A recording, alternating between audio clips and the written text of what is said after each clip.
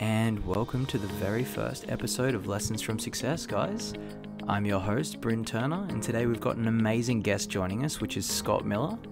Now, Scott is the founder of BOP Industries, and at only 18 years old, he's on absolute fire. He currently manages a dozen staff between the ages of 22 and 56, and he's a huge player in the hologram space here in Australia as well. Now, he creates holograms from the size of your phone to life-size structures that can broadcast keynote speeches from basically across the world. He's also a huge player in the education space for rural and regional Australia, and he's been teaching kids a lot about tech, about how they can also be a successful entrepreneur, and all those cool little lessons he's learned along the way as well. Now, he's also looking to expand globally in 2019, and he's got his sights set on China. He's got a lot of great advice for people who can start and everything he's learned along the way, and he's honestly such an amazing first guest to have on the show. So without further ado, let's get him on. Alrighty, well, welcome my very first guest, Scott, to the show. Scott's from BOP Industries, and he's going to tell us a little bit more about what he does in his business. So welcome, Scott. Thank you for having me. Really excited to be sharing. So for me, I'm Scott Millar. I'm 18 years old, and I'm also the CEO and founder of a company called BOP Industries. At BOP, we're on a mission to inspire the next generation of digital creators, and we do that through two ways. The first is through our education side of our business. So we run workshops teaching students of all ages about technology, entrepreneurship, and storytelling, all with a focus on creativity. And as well as that too, we also work in the event space, so helping companies create immersive experiences for their guests and doing events and conferences a little bit differently. So we get to work with technologies like holograms, augmented reality, virtual reality, 3D printing, projectors, and a whole range of really cool stuff like that. That's awesome. So something I definitely have to mention is Scott's only 18 years old and he's basically killing it in this space. I've never met anyone that's 18 and has his head screwed on as much as he has, and I've only really met him for about 10-15 minutes here, so it's been absolutely awesome. So tell us a little bit about what you're doing at the moment, where your plans are, what your goals are for 2019 and those sorts of things. Yeah, absolutely. So we've just wrapped up 2018 and I've actually only just landed from a trip to China, which has been really exciting, looking at expanding overseas in 2019. So for us in 2018, we educated over 12,000 students all across Australia with our workshops and had an absolute blast doing that. So for us in 2019, we're going to be continuing to grow our impact. We're going to be taking our programs overseas, so looking at the Asian, the North American, the Middle Eastern and the European markets, which has been fantastic. And we're also really excited to announce that we're going to be revamping our hologram side of our business. So really shifting from manufacturing holograms to creating immersive marketing experiences and immersive event experiences for our customers. But for us in 2018, so I graduated year 12 about 12 months ago. And I remember 12 months ago, I was sitting here and I was seriously debating whether or not to go to university. I just graduated. I gotten 2 scholarship offers, which was a bit of a big deal at the time. And I was really debating, do I want to run my business in 2018 or do I want to go to university and do that safe pathway? And I decided to defer university. I turned down the scholarships, which was a fun conversation with my parents. But I've absolutely loved it. So over the past 12 months, our team has quadrupled in size and it's set to grow again in 2019, which is super exciting. And I've just been able to do some really awesome stuff that I think business has really unleashed for an 18-year-old. So for me, like the other week, I was doing a presentation to the team at Kellogg's Australia. The week before that, I was partying with the Prime Minister of Estonia. And the week before that, I was partying in Bangkok. Like, it was totally crazy. But I think a lot of that does come from a lot of hard work. One thing that I always get asked, one thing that I always get told is people say, oh, your life must be so awesome. All you do is fly around the world and party with people and speak at different events. And I think a lot of what goes into it is that hard work. So I do 11, 12-hour days pretty much every day. But it's because I love what I do. And I couldn't see myself doing anything different. So for 2019, I've officially dropped out of university. Nice. And yeah, really looking forward to continuing to grow our business even further. That's so cool, man. That's absolutely awesome. What were your scholarship offers, dare I ask? Yeah, scholarship offers were for studying Bachelors of Business and Bachelors of Entrepreneurship. How you teach a Bachelor of Entrepreneurship, I'm still not too sure. I didn't even know they offered Bachelor of Entrepreneurship. Yeah, a couple of universities across Australia are starting to get them popping up. That's cool. And yeah, they were looking to get me on board to say like, hey, young entrepreneur taking the course. But I'm so excited. Like, I think one thing for me when I decided to defer university was I said, look, no matter what I do, I've got to keep learning. At the time I was 17 years old at the time. I just graduated year 12. I had no business degree, no formal business experience or training.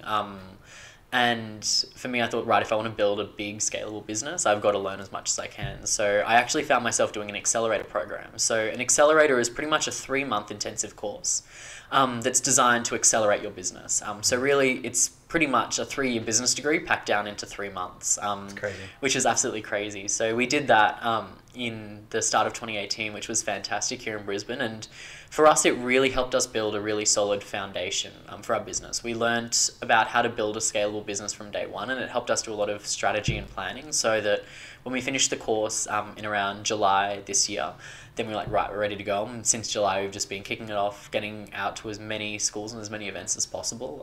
And it's just been absolutely crazy. We've loved it. That's so cool. Who did you do the accelerator program through? So the accelerator program was through a child company of QUT, the Queensland University of Technology, called Creative Enterprise Australia. So the accelerator was all around creative technology. And yeah, it was absolutely fantastic. It gave us exactly what we needed at the time. That's so cool. And you said, so you're in the hologram business from what I saw online, and you're looking at going into the event space a lot more as well. How did you get into holograms, and tell us what it's all about? That's unreal. To me, a hologram is still so far in the future. So Yeah. let us know how you got into it. That's Absolutely. Awesome. So for me, my business journey started back at 14 years old. I was in grade 9 at school, and part of my school's business program was in term 4 of every year, we get into groups, we develop a product, write a business plan for it, and we pitch to our business teachers for $100 investment, which for a 14-year-old is a fair bit of pocket money. For sure. Yeah. And my team and I, we initially started just selling keyrings. So we called them hashtag keyrings. They had a hashtag and then a word after them. You could get them in any color, any design you wanted. And we just started selling them around our school community for a term. And within a term, we made a few $100s, which was absolutely awesome. We were like excited just to break even, let alone make a profit. And we learned a lot about business along the way, and I absolutely loved it. Even from when I was really little, I was always one of those kids that even at 5, 6 years old, I always wanted to sit at the adults' table and just listen and partake in adult conversation. So Yeah. for me, at 14 years old, when I vividly remember sitting on the couch one night with mum, and mum was sitting there on her laptop doing a report up for her work. And I was super excited because I got to sit there writing my business plan, and I felt like an adult as well. That's so cool. But yeah, it was that summer holidays that I was applying for jobs, but found as a 14-year-old it was so hard to find one. Employers wanted someone with more free time and more experience. And I was always one of those kids that was super involved with extracurriculars at school, like at school at 7 in the morning until 7 each night, doing different sporting things, performing arts things, and still trying to get relatively good grades on top of that. So I couldn't really find time to get a job, really couldn't find time to work. So I thought, you know what, let's go back to the markets, let's keep selling those keyrings and see where we go. I knew I wasn't going to be doing keyrings for the rest of my life, but I'd identified that the skills that I was learning in business, no matter what I did, was going to help me, no matter what pathway I wanted to do when I graduated. So at that point, I went back to the markets. I think I spent $35 on my first market stall, just at a local Brisbane markets. And I just started selling these keyrings for about 4 hours every Saturday morning, and made a few $100s every weekend, which was pretty cool as a 14-year-old. Awesome. Yeah, absolutely. And yeah, because I just heard all my friends complaining about annoying bosses, inflexible times, and just hating their jobs. So I was like, right, let's do a job that I genuinely want to do. And from there, it started to grow really quickly. We jumped onto e-commerce and started setting up our own online stores. Awesome. And by the time I was 15, we were selling thousands of keyrings every month to customers all around the world, and also to dealing with some big corporates like the Queensland University of Technology, and some big companies over in Europe as well. So bought my own laser cutter, a whole nother story about learning how to rebuild a laser cutter just off YouTube tutorials. And from the keyrings, I kind of thought, look, the keyrings have been nice, but I've been doing it for 12 months at that point. I thought I want to get involved in something exciting, something new and something fresh. And for me, I'd always idolized like Richard Branson and Elon Musk. And I saw that if I wanted to be on the cutting edge of what's happening next, I've got to be in the tech space. But as a kid, I had a pretty bad experience with technology in school. I had teachers that just weren't passionate about it and really outdated tech. And my previous thoughts were that if I wanted to work in technology, I had to be a developer, I had to code, and that just wasn't really for me. So I jumped on YouTube and I typed in cool tech tutorials, literally just those 3 words, and I found a tutorial teaching me how to make holograms like you see in Star Wars and Iron Man out of nothing but some cutout CD cases. And as a kid that always loved Star Wars and Iron Man, I thought, right, let's give it a go. So I burnt through about 20 of Mum's best CD cases one Thursday night. But I created this first hologram that was nothing but some CD cases and a video on my phone. And it was phenomenal. I think I sat there for about 3 hours, just totally mesmerized by it.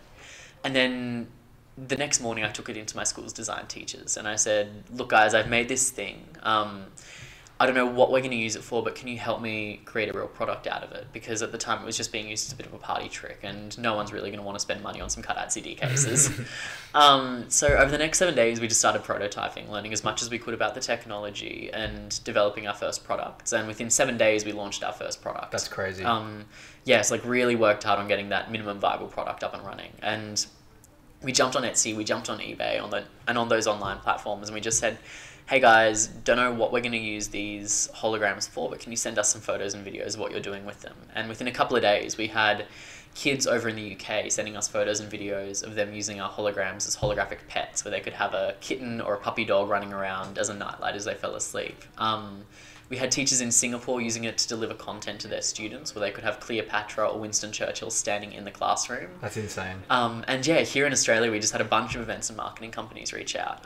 We had one company reached out that was Brisbane based. We'd been selling these holograms online for about 2 weeks, and they said, hey Scott, we've got a big event coming up in 2 weeks' time. We need 200,000 holograms from you, and we've got a budget of about $500,000. What can you do for us? Wow. And at that point, I think I just turned 16. Oh my God. And I took the morning off school and I went into Eagle Street, went up to like the 30th floor for this meeting, and I was greeted by their entire team and all their clients, and they started quizzing me about whether my factories were set up in Shenzhen or Bangladesh and what my risk mitigation strategy was and how big my team was and what other orders I'd delivered. And I was like, guys, I've got a rundown laser cutter in Dad's backyard. I'm just a 16-year-old and I've got a math exam in 20 minutes. And it was crazy though. I fully expected them to laugh me out of the room, but they said, no, that's awesome. Like, we want to work with you to develop a whole range of units for the events and marketing space. We think this tech's got some real promise and we want to help you make that happen. So it was awesome. We pretty much sat down, we did a planning session, and they told me exactly what an event company is looking for and a marketing company is looking for, exactly what they wanted it to do, how much they wanted to spend, everything like that. So from there, we started building our first products and just prototyping as much as we could. Yeah. And getting out to as many events as we could. So we were learning about the technology, trying different designs, and really just talking to our customers as much as possible. And from there, we just kept becoming known as the go-to place for holograms in Brisbane and Queensland and Australia. Hopefully soon internationally as well. Hopefully soon internationally, yeah. And now where we are, we have units ranging from the size of a phone and tablet up to our life-size 2-meter tall units. So you can walk into a room and see a 2-meter tall hologram hanging from the roof like a chandelier, spinning around and lit up like a disco ball, with someone from anywhere in the world doing a presentation, a keynote, where they can be talking and they can wave their arm and have a product shoot out of their arm. They can snap their fingers and do a full costume change. Is that like is it a live stream sort of thing, or is it a pre-recorded thing that they do? At the moment, it's very much pre-recorded. Live stream is something we've got in the mix for 2019 though. Nice, exciting. Yeah. And we get to work with some awesome brands. So we've worked with the likes of QT, NEC, GHD, a lot of acronyms, but some really awesome multinational brands all across Australia. And now setting our sights on getting some awesome technology from over in China, bringing it back here to Australia. That's cool. And also too seeing how we can take our services over to the Southeast Asian market, like Thailand,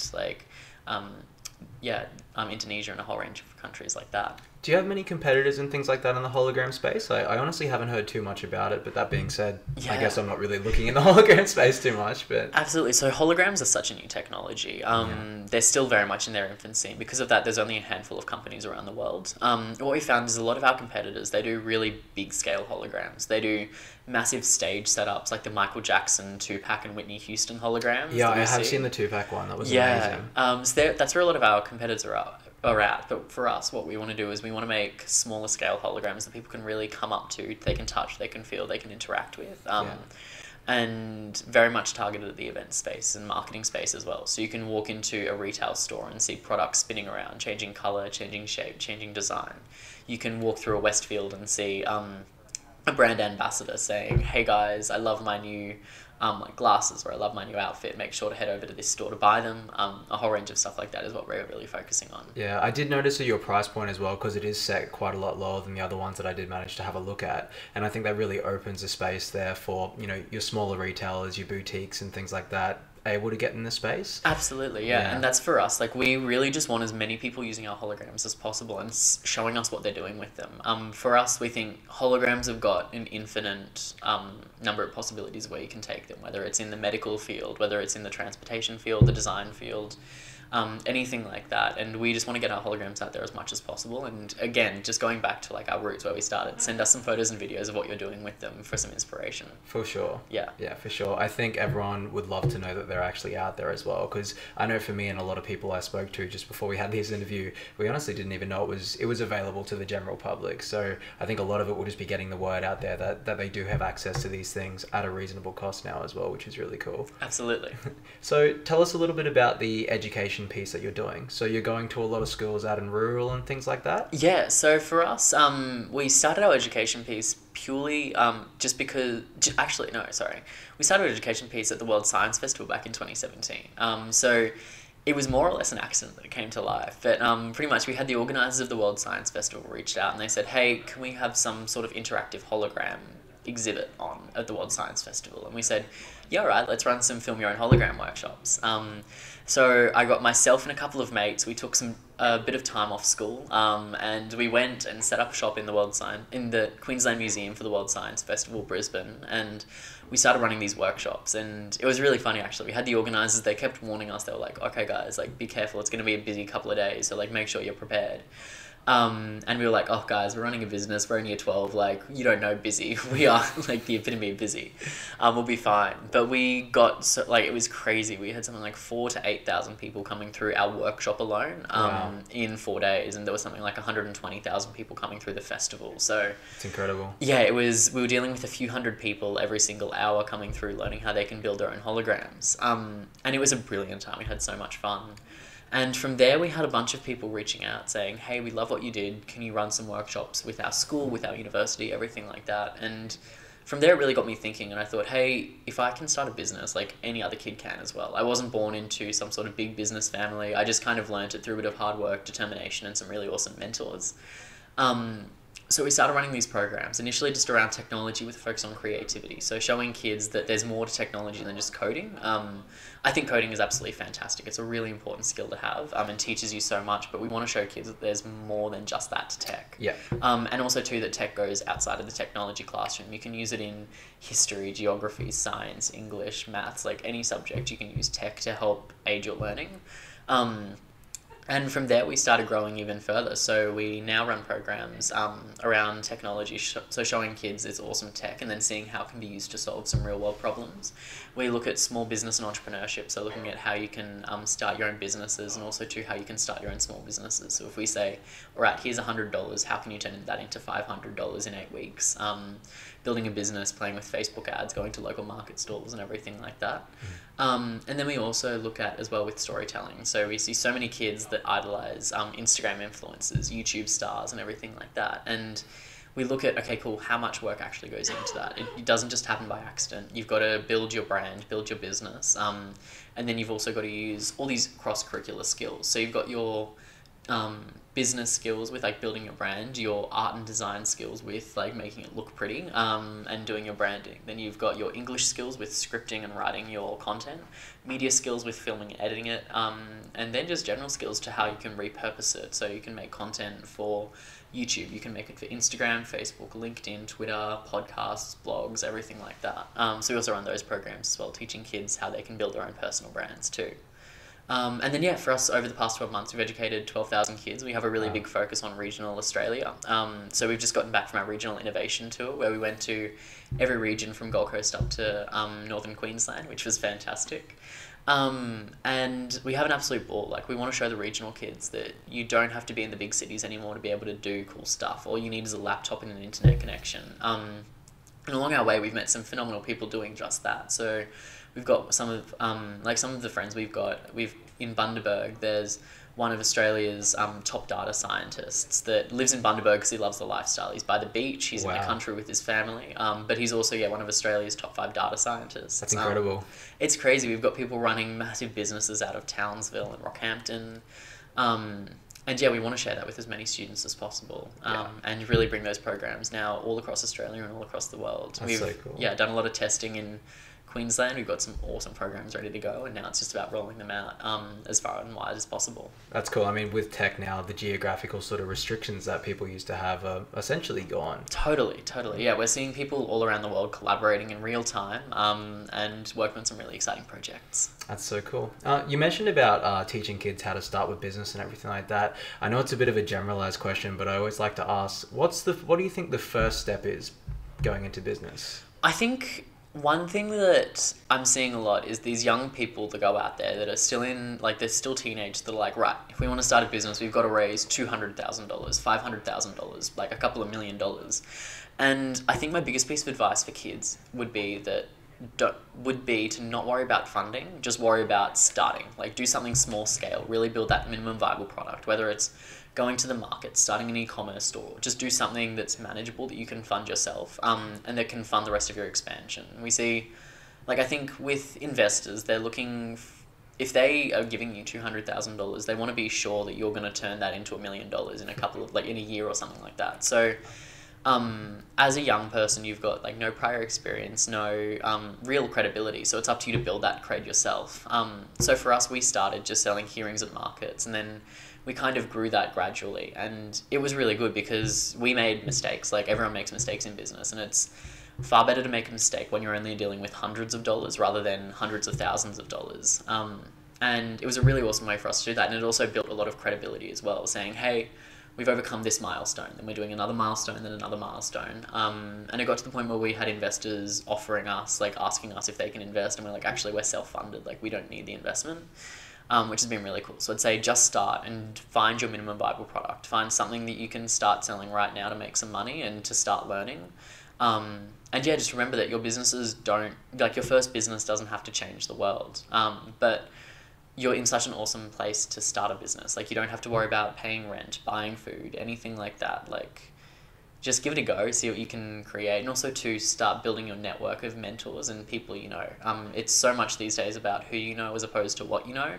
And you're a young person. People love to help young people. Yeah, for sure. How do you go about getting your first mentor out there? I think for me, my first mentors I found were through just going to different events. I got out there as much as I could. I was really lucky. I got involved in the startup space from a really young age, from 14 years old, when there wasn't a startup space in Brizzy. And I literally just started going along to as many events as possible. I'd go to the co-working spaces after school on weekends, whenever I got some free time. And I just started meeting people, and I just kind of took that philosophy, took a bit of advice actually that my grandfather always used to tell me, which was, you've got to sell yourself before you can sell your product. Which pretty much says that if you're a nice person, people are genuinely going to want to help you. That's true. So I just went along with a smile, a big smile, a lot of questions, and I was helping out wherever I could. So if someone needed help setting up for an event, I was there helping them put out chairs. If someone needed help, needed a guest speaker, I'd jump up and I'd talk about whatever I could talk about. Just quickly tried to make as many connections as possible, and I didn't try and force it with the mentors. And I didn't really make it official either. I just found people that I genuinely enjoyed spending time with and that I found really fascinating. And I'd just say hey, can we catch up for a coffee? Or we'd sit around having lunch or something like that. And I'd just start asking them a lot of questions and learning from that. I think that's one of the most important things as well, and you really touched on it there. Having a mentor isn't necessarily a spoken thing. It's not a spoken relationship being yes, you're my mentor and I'm your mentoree. It's definitely more of, it's a friendship sort of thing. Totally. And when you do need to ask the questions, they're there to help you answer them. I think a lot of people kind of get that sort of confused in their brain a little bit and think it's a very strict relationship of they help with business directly and everything like that.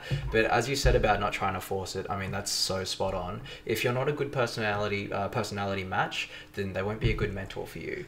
Exactly. I think it's the whole saying that you become like you become the 5 people you spend the most time with. So if it's up to you to find the people that you look up to and you want to be like.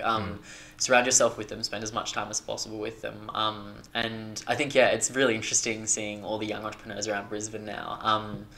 And you can pick just based on their personality who their mentor is, because they're like a little mini mentor. Like, it's so funny, but so cool and so bad in some ways as well. Some people it's like, oh my god, that's awesome. Some people it's like, oh my god, that's happening. Oh dear, yeah. Oh dear, we didn't need He's another mentoring. Are you serious? Pretty much, but and I don't think I've ever asked anyone outright, will you be my mentor? And no one's ever asked me, will you be my mentee or mentor or anything like that. So just be a friend, be a good friend. Yeah. Absolutely. And I think it's really important as well when you don't have the experience and when you don't have the knowledge to put yourself out there. I mean, help set up chairs. There's always something you can do to help out people, and you'll be surprised at what comes of it, right? Like, oh, totally, yeah. As soon as you offer your time or services to anyone, they completely respect that, because a lot of people expect the world these days for literally nothing.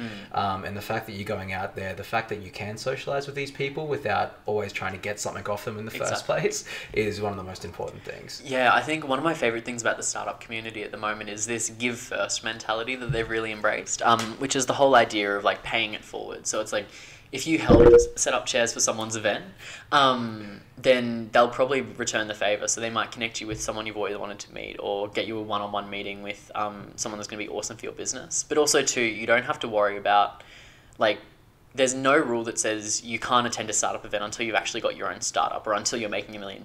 Like, even if you don't have your own idea, or if you're not part of a startup, just come along and meet people anyway, because then when you do have that idea, you're going to already have that network set up, and it'll be so much quicker. But also too, I think the mentality that everyone has to be a founder is so wrong. Like, I think we're seeing now so many people that are like, we've got an oversupply of founders that are desperate for team members, and it's totally okay to be a supporter. Like, not everyone's built to be a founder, and there is nothing wrong at all with being a supporter. Like, I have mad respect for people who work for startups, and I think they're the best kind of people, because they're willing to roll up their sleeves and help out, and they get some really phenomenal opportunities as well.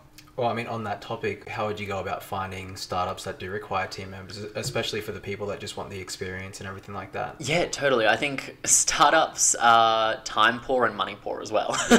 So if you're willing to help out for little to no money, I think that's exactly what they're looking for, really. It doesn't matter what your skill set. Like, startups very rarely will ask for your resume. Like, for us, I've never seen a resume from any of my staff members, because I don't ask for it, I don't want it, and I don't need it. I hire predominantly just based on whether or not I think they're a good person, like the vibe I get from them. If they seem like, I always say to my team, I'm like, look, I can teach you the content, but I can't teach you to be passionate, driven, and a good person. So if I see the passion, if I see the drive, and I genuinely think they're just really happy to help, that's the kind of people I want on my team. And I think that's similar with a lot of startups. So I'd say just to go along to the events, go to the co-working spaces and say, hey guys, like, I'm looking to help out any startups that need help.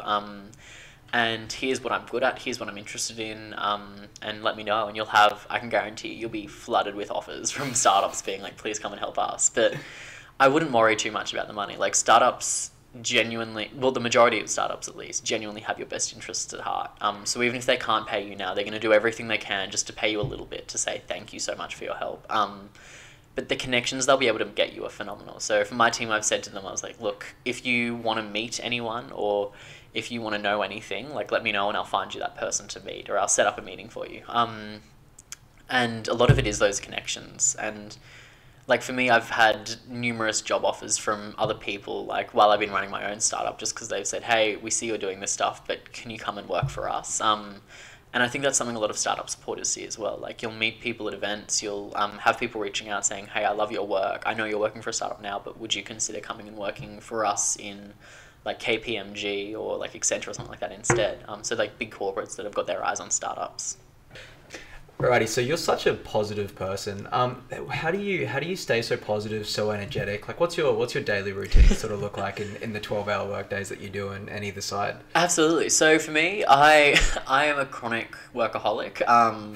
I think I very much get that from my mum, but I would not have it any other way.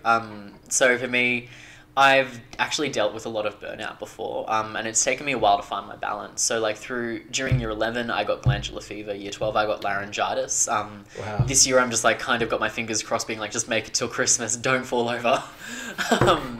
But it took me a long time to find that routine, but I think it's very much changed. So through school, it was all about, for me, finding the best way my body worked.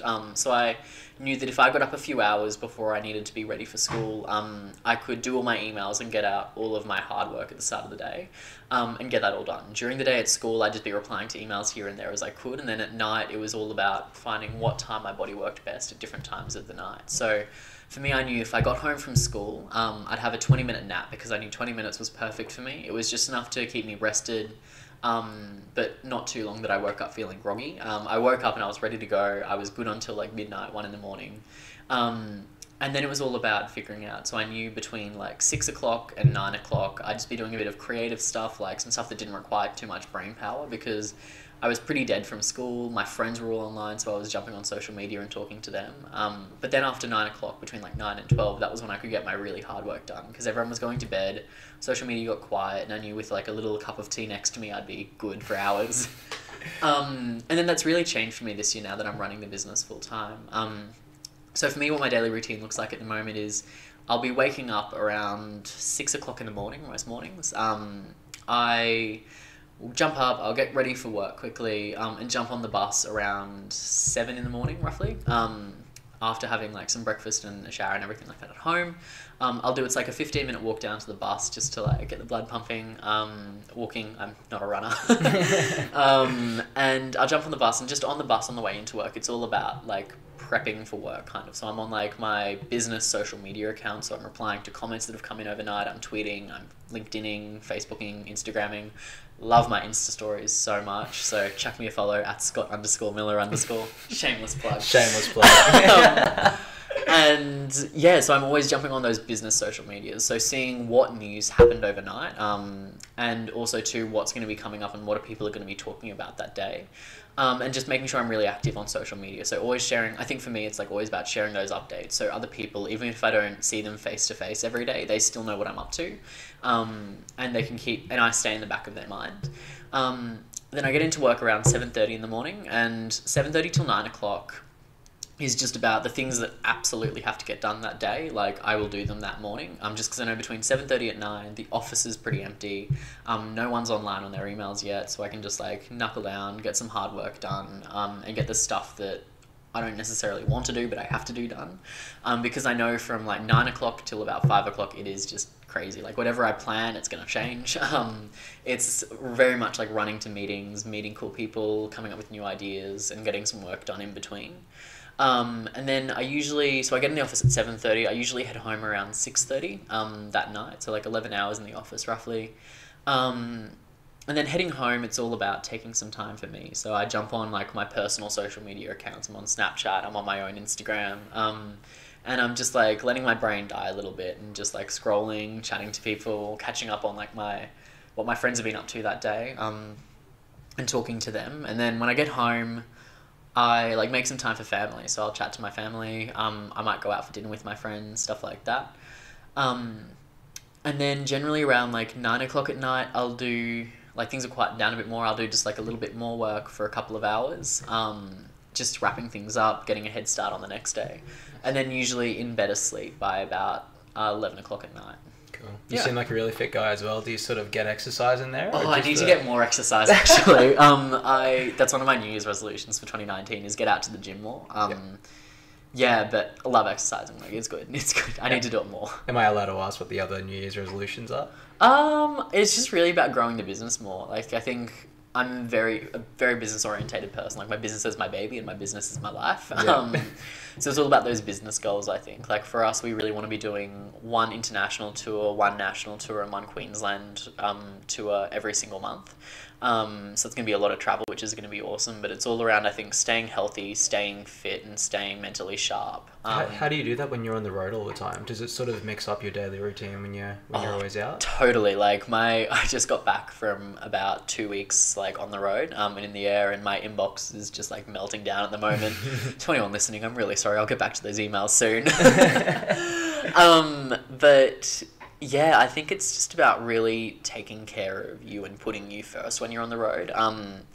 I've made the mistake. I think one thing that I've noticed is really different about school as opposed to now working full time is in school I could pull an all-nighter and it'd be no worries because I know I could go to work, I could go to school the next day and just be brain dead. Like I'd be sitting in class and I'd be physically there, but I'd just be like not there mentally. Yeah. And that was fine because I was just getting talked at. But one thing that I've noticed is when it comes to working full-time and running your own business, and especially too when I present so much, I talk to people, I meet people, and I run workshops, like I need to be on my A game every single day. Like I can't afford to have an off day. So I've kind of learned that like, hey, staying up till 4 in the morning, 3 in the morning is probably not the best idea, Scott. Do you rely on coffee a lot, or are you more of a tea guy, or? I'm 100% a tea guy. I do love a good coffee though. Like I usually do 1 coffee a day and then tea for the rest of it. I found this awesome tea called yerba mate that it's a South American tea. It's got more caffeine than coffee does, but it's got a slower release. So like it works you up to the high slower, sustains the high for longer and then works you down slower. So it's a lot smoother than coffee. Tastes a bit funky, but gets the job done. For sure. What was the tea? How do you spell it? Yerba mate. Oh, I could not remember off the top of my head. It's a strange one. Put it in the show notes. Put it in the show notes. Yeah, put it in the show notes. Head to T2. They've got truckloads of it. It's awesome. That's unreal. Yeah. Cool. But I think, yeah, when you're traveling, just like a lot of vitamins. I love my vitamins. Like just making sure you're eating relatively healthy as well.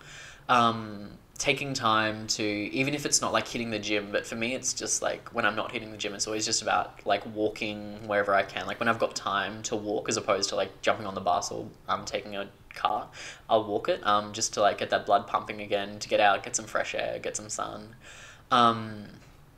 Yeah, I have pretty unforgiving routines though when I travel. Like I will pack my days just with like as much stuff as possible. Like even over in China, some of my team were asking me, they're like, "Oh, we're gonna get time to go like sightseeing." I'm like, "Nah, we've got meetings like all day, every day."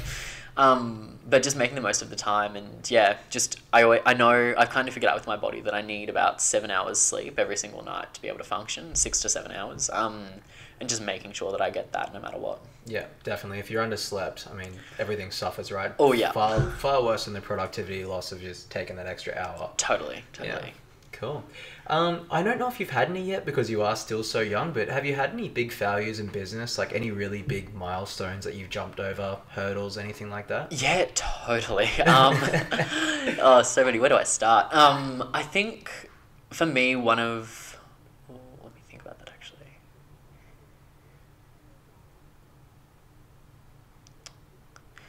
Yeah, so I think one of my biggest setbacks in business over the past couple of years was going back to that story about buying the laser cutter.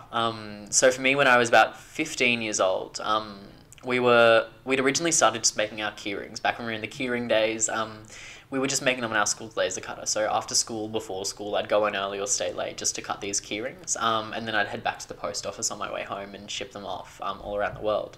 But then we started getting more and more orders, and school eventually said, "Hey Scott, like we actually need this laser cutter for our students to do their assignments. Like remember those things? They exist."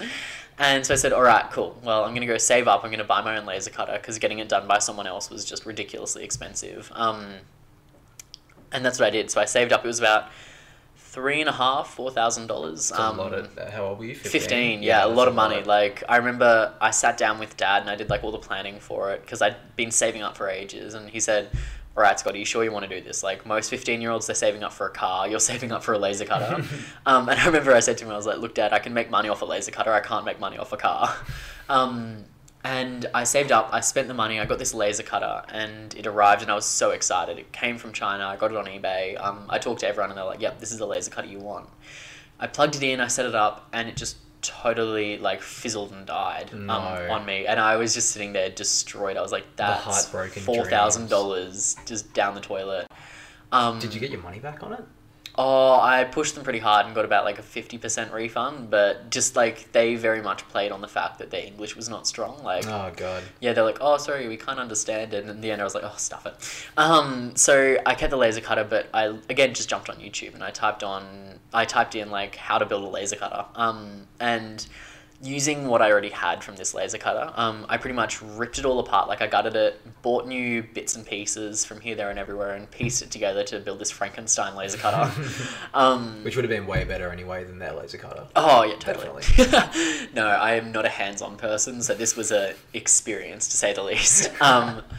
And I had to work hard. I don't think I've ever hurt more in my life than I have building that laser cutter.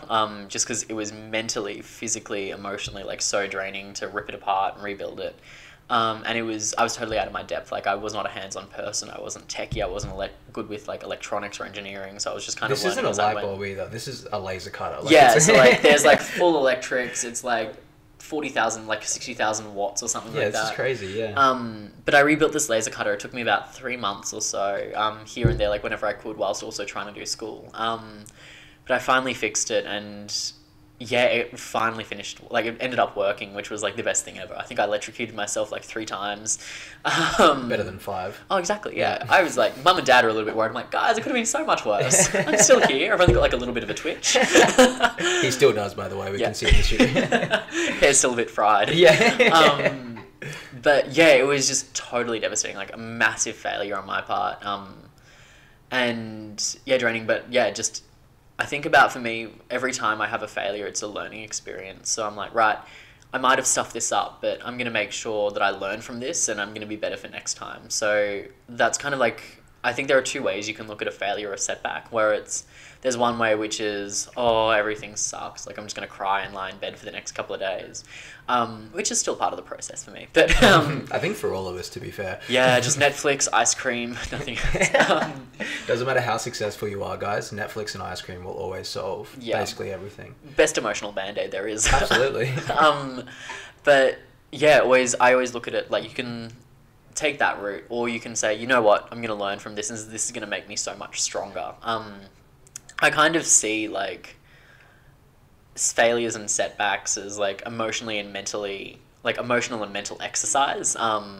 Like I can physically feel myself getting stronger like every time something happens, and like whilst it's devastating and it hurts so much, you learn so much of it going forward. Yeah. It's like a mental entrepreneurial gym in a way. Totally. Every time you go, it breaks down more, but every time you get through, it gets stronger and stronger, right? Exactly. Yeah. And now there's now it's very hard to faze me. Yeah. Yeah. I can see that just by looking at you. You're really chill and down to earth. It's awesome. So you definitely like to stay educated. Do you have any recommendations on maybe a favorite book, a favorite source that you always get your learning from? Yeah. For me, favorite book, I've just finished reading Elon Musk's biography, which I thought was a fascinating read. Like, such an interesting guy. And whilst I don't totally agree with all of his management methods, I think there's a lot to learn. He's very, very switched on, which is awesome. Would Definitely. recommend the read. Also, always love Richard Branson's biographies and stuff like that. I'm not a massive book reader, unfortunately. I wish I could be more. But I'm very much like a short, sharp snippets. So it's always for me jumping on LinkedIn every morning whenever I can and just seeing, like, LinkedIn for me is the best source of news. I don't have any publications that I frequent, but yeah, just seeing what my friends and like what my connections are sharing on LinkedIn is really good, because I know it's topical, it's relevant, and they're pretty much filtering the content for me, which is awesome. Yeah, I swear my LinkedIn's definitely lacking. Is there people anyone I should be following in particular? Anything apart from yourself, obviously. Anyone else that I should follow in particular that gives great news and great updates? Yeah, I think if you're in the education space, Nick Burnett is a total rock star. Yeah. As far as just like Brisbane stories, Lachlan Kirkwood is a really awesome up and coming storyteller. And education as well, Sharon Singh is such a like awesome teacher. But I think it's just about seeing like who pops up on your feed, like what are your connections liking, what are they resharing, everything like that, and not being afraid to share. I see some people that are like, no, LinkedIn's like my sacred garden, I only let in people that I know and genuinely want to connect with. And it's like, no, like if you connect with a bunch of people, you get a bunch of different news sources and a bunch of different opinions all coming together. It's very true. And thank you so much for connecting with me on LinkedIn as well. No. Guys, just for connecting on LinkedIn, make sure you tell them that you're not trying to sell them something in the first sentence, because I'm sure it's the same as yourself. At this stage on LinkedIn, every single person is trying to sell me digital marketing services. It does not stop. Yeah, so like what I loved about when Bryn reached out is he said, hey Scott, and then like all in capitals in brackets, I promise I'm not trying to sell you anything. And I was like, because that was all I saw come through in the little notification. I was like, look, I'm going to check this out. Yeah. Like, it's pretty decent.